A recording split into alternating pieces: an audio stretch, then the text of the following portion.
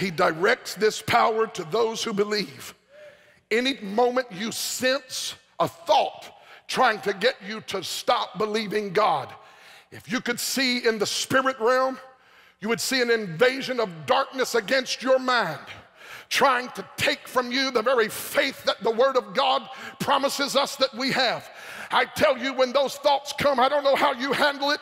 Those thoughts come to me sometimes. I have to wrestle those thoughts sometimes. I have to fight those fights of faith sometimes. When the enemy comes in and says this will happen, or that can't happen, or that's too big, or that takes too much, or you can't afford that, or the church can't do that, or God can't heal that. What do you do, Pastor, when you hear those voices? I tell you what I do. I immerse myself in Matthew, Mark, Luke, and John, and I remind the devil and my flesh that God is not a man that he should lie, or the son of a man that he would change his mind.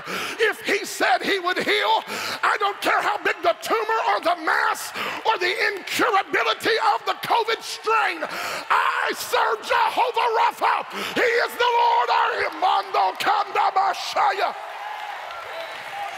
I want to take a praise break right here. I want to praise the God who has all power. I want us to praise the God who has all power. Nothing is impossible. Nothing is too hard. Nothing is beyond his help and his hope. We give you praise, Abba. We give you praise, Abba. Woo! Somebody just let the redeemed of the Lord say so.